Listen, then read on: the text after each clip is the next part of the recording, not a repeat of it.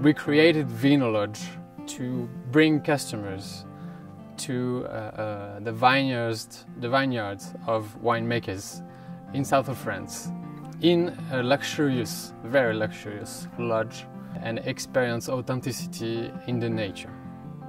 Everything is provided by wind power and solar panels. What it is exactly is something totally sustainable, like that doesn't need any water and energy supply. We've got a queen-size bed with a duvet and a bunch of nice pillows, and we've got wood floors, so hardwood outside and then bamboo floors on the inside.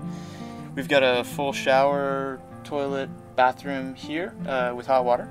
We have a chaise lounge, a reading room. It's very nice. It's like a house. Yeah, it's like a little apartment, so it's cool. The marriage of Vinolodge and the Domaine Virgile Joly, where we are at the moment, is a pretty happy one, I think, because Virgile makes organic wine, and the USP of Vinolodge is all about eco-sustainable tourism. Thus, the two actually make quite happy bedfellows. Virgile is piloting this project for us, and I think the match is a good one. What we will propose to the tourists who come is to have a meal in the place outside with a special food from the region.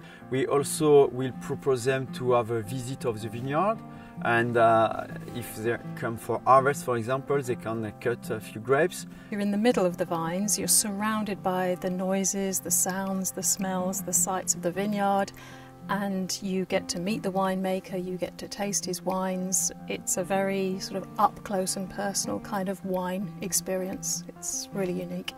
You're closer to the terroir, you're closer to the place than you normally would be. If you were coming to a wine producing area under normal circumstances, you're going to stay in a hotel kind of outside of the area. I really like it. We arrived yesterday evening, and we took a dinner in the tent upstairs, and it was really cool. We were under the stars and with a little candle and all the landscape around, so it was really beautiful and pretty unique as an experience, so that was great.